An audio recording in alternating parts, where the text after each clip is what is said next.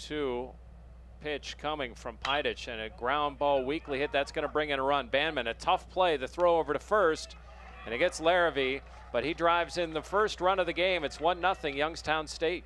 You know, that's a sign of a good program when you start getting guys to commit that are going to be high-round draft picks. And a high fly ball to left field. Back is the left fielder Rowan, and that ball is high off the wall.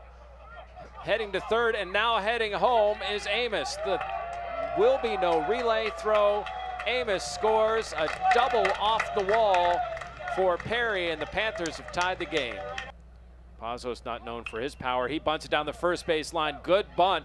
The tag out of Pazos, but the run scores, and the Panthers in front 2-1. So now 2-2 pitch, 2 outs, and a runner in scoring position at second is Arcuri. The pitch is low, and the throw to third gets into left field, and that's going to be a run for Youngstown State. How about that? The aggressiveness of the Penguins pays off in a big way. Here's the 3-2 pitch.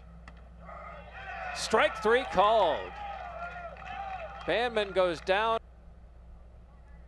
It's dropped at least 15. Swing and a miss. So tough with that change for the hitters.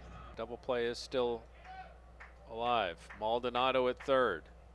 And a wild pitch. Maldonado heads for home, and that will be it.